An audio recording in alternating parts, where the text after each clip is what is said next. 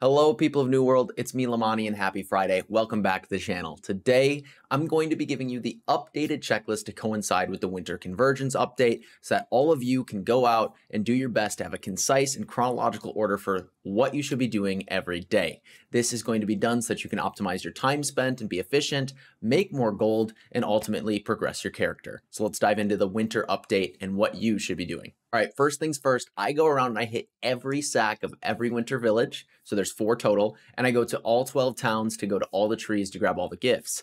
This is a pretty multifaceted daily activity that doesn't take a lot of time. So to start, we need to hit at least 6 trees to get our 6 diamond gypsum for the day, which will end up giving us 2 gypsum orbs for some progress. This is the absolute bare minimum requirement. Now, if you go everywhere, you'll end up with a mix of 16 either beautifully or exquisitely wrapped gifts. I'm not quite sure if there's a set rotation on beautiful and exquisite. Today, I got beautifuls from all my villages, and I got exquisites from every single tree. Other days, I've gotten beautifuls from some of the trees. It just depends. Either way, each of them has a chance to bonus proc for premium currencies and patterns. So no matter what, a beautiful will always give you 3 tokens, and then an exquisite will always give you 5. There's then an additional chance to get the premium high-level token, a blue pattern, or a legendary pattern. For example, I had one beautiful open up today for 88 total tokens in value because I got one of everything.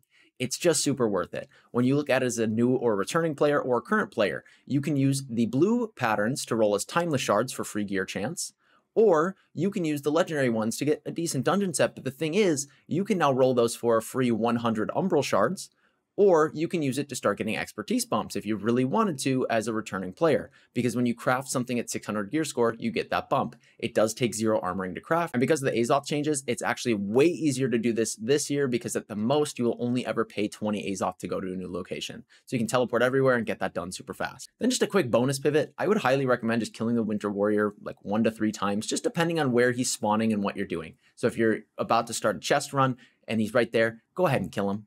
If he's just somewhere on the map close to a winter village, go ahead and kill him. Those spikes, sometimes you get up to 5, so that's 50 tokens. But regardless, it's a winter event. You're not going to get to do it again until next year, so you might as well take advantage of it. But by spreading these out and doing it over the course of days instead of just grinding everything in one day, it's a lot less mindless, it's a lot more enjoyable, and you'll get the cosmetics that you still want. Okay, now the next thing is going to involve some chest runs. We're going to have our typical group Zerg chest run, and then we're going to have a solo chest run that you should be doing every single day regardless. This group one, I think, is super beneficial for gold, getting everything that you'd want, as well as gypsum. So we're going to start and we're going to go with the wall.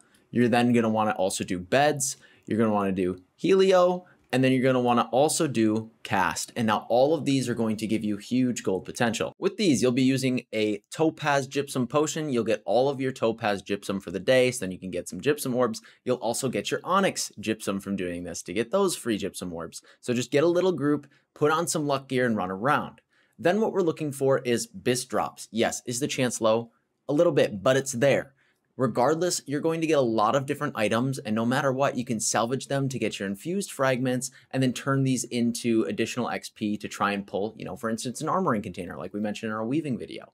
Or you get the legendary components, then you can just sell those straight up or convert those and flip them. You'll also get a lot of different crafting materials, big ones being like the golden scarab, but then you can also use things like runes, such you can craft rune glass cases. The world tours net a lot more gold if you just do them over the week. And again, they don't take that long if you just do these ones in Brimstone. I don't think it's worth to go through and do the entire world tour, in my opinion, unless you've got the time for that or you enjoy it. But I think Brimstone offers a lot of different varieties just because of those crafting mats, and there's all sorts of nice name drops that can just coincidentally come out of it. If you just want to be efficient, don't do the entire chest run, just do helio in my opinion. Hit a topaz potion and then go about getting your obsidian gypsum and then go on with your day. Maybe you'll get some good pulls, maybe you won't, but this is the best one because there's just more obsidian drops as well as Kefri that you can hit additionally. Okay, this next chest run is a solo one that is absolutely necessary. It's super fast, you can do it whenever, but we're really looking for scarab pulls here. We're going to be getting golden scarab with an increased chance. There's all sorts of materials. You can get some name drops. And then again, there's always that legendary chance, but you're going to be hitting the elite chests in all of the acid pools. Now there's a very easy strategy to overcome this. You don't need acid tinctures, you don't need chitin gear, all you need is an ice gauntlet, to be honest with you, and a life staff. The only other thing you need is the highest tier of incense. This is going to make it so that you have a 100 acid capacity. You'll be using an ice gauntlet build that looks something like this. The main things that you need are cleansing tomb, so that when you tomb, you can get rid of all the acid stuff, and a pylon. So the strategy to follow here is go up to a chest, throw down your sacred ground and orb yourself, open up the chest, zombie guy will come out, you can step out, put down your pylon, and then walk back up to the chest. Normally, you won't even have to tomb, and you can get it opened and then double opened and get your loot and then walk away. If you don't and you end up getting the acid debuff because your whole thing is filled up, you then just pop a tomb, it'll cleanse the entire thing off, and then just go about getting your chest. All right, so using New World Map, I can give you a little idea of how you could do this. Personally, I would start all the way in the north. You can go over here, get this glyph chest, and then hit the Elite Grave Offering. You can then go over to this shrine, and we're gonna walk down to the acid pool here, and you can hit all 4 of these Elite Grave Offerings, and then you can die, respawn at the city, and you can go down to here to hit this glyph chest. I wouldn't recommend going down to this one, it's just a waste of time, but you go to that glyph chest, and then you go over to here, and then you do your little cycle here. Personally, I went like that, and then I went over to there. And then what you can do is die again, and you can respawn here. Over here, we have a couple things we can do. Immediately, there's a glyph chest there. We can also just grab this free offering. We'll then go up to this glyph chest before we go and hit these 3 acid pool chests there. Then I would say die, respawn at the closest shrine, and head over to this shrine, and then hit your last 3 chests here, and you're good to go. Then the next high value thing I do is I go ahead and do 2 quick arenas. Find your duo partner, a guy like Swanton like I do, or you find a trio that you can just queue, get them done really fast, 3-0 everybody, and go on with your day. You'll get 2 Garnet Gypsum, you'll get some PvP XP, and we can use that PvP XP to snowball into drops, gear, or getting faction tokens to help with the next step. This is where our fork in the road comes, or just your other 2 paths that you'll need to take. First, I'd either do my 2 OPRs to get my Ruby Gypsum and then get faction tokens and PvP XP. So that combined with the arena PvP XP, we get a couple of tokens, and then we can spend on potentially the bundles of faction tokens that we would get so that we can then purchase our faction gypsum orbs from our vendor every day.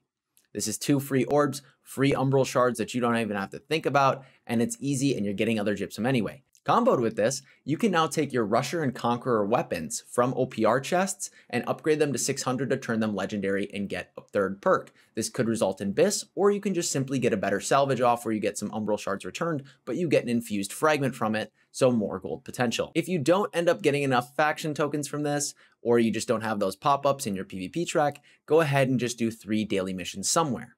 Alternatively, what you could do is go into an expedition. For instance, something easy like Dynasty, and get 3 faction missions from your faction representative and get all of your tokens. The idea in the best case scenario is to get 3 expedition missions done because they will give you the highest amount of tokens and gold from your daily bonus chance. Nonetheless, we're always trying to get some gypsum orbs with these because it's so free. But if you do an expedition, you then also get your sapphire gypsum, and then again, potentials of BIS, random drops, random things to sell, as well as salvageable things. Okay, before you start this section, it's important to go over to First Light, and you are going to go and cap this First Light fort. The whole point of this is to get your global refining yield bonus up by 10% for all of the things we're about to craft. Please don't be like my friend Dan. It takes 5 seconds to go through and do your daily cooldowns. Get your Asmo, your Runic, your Phoenix Weave, Glittering Ebony, your Runestone so that you can then make these things. Runestone stopwatches, and these are super important. But before we do that, I am going to highly recommend doing a weekly craft prep so that you can just do this without a headache. I'll put out a later series of videos on all of this stuff, but I would highly recommend doing weekly preparation. So for anything, whether it's infused leather, infused cloth, orichalcum ingots, obsidian voidstone, or getting your ironwood planks for all of your respective crafts, go through each week and get absolutely everything you would need to craft the 350 of each of those that you will need throughout the week. You'll then get bonus proc chance. You'll also just get more aptitude containers, which will give you the crafting reagents that you'll also need to craft the legendary versions, but as well, it will also give you a chance to proc the high tier refining clothing to potentially sell. So you can remove the headache of having to do this every day through the trading post, or you can just set your buy orders at the trading post at the start of the week. You can either farm this or buy it, but I would highly recommend just you yourself individually crafting everything because it's going to save you a lot of money in the long run, but also give you a slight chance to get some bonus money on the side. You're going to do all of these every day. It's going to give you bonus money, especially if you have that First Light bonus chance. But the really big thing is the Runestone stopwatches. These will net you a ton of gold if you craft them right.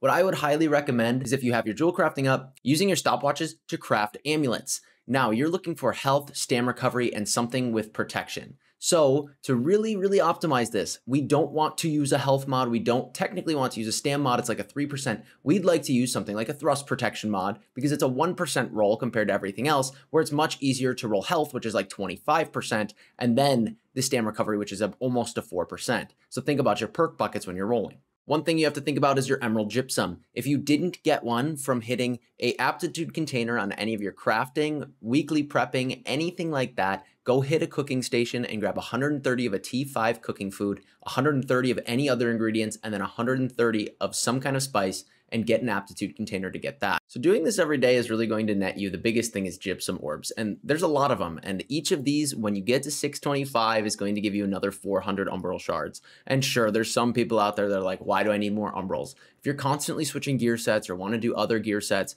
you need to make sure you're getting these so you can max out your sets to 625 if you want to pivot, or maybe you want a different PvE set. So they're super important and crucial. So opening up one of these containers, I can technically get another item to drop. It's a rare low chance, but I can still get those. The other really big things we're trying to do is prep you to get gold, prep you to pull random items like this, crafting materials, anything, but really just trying to optimize your time spent in New World per day to set up your weeks for success, or so you can focus on other things and just have fun with the game.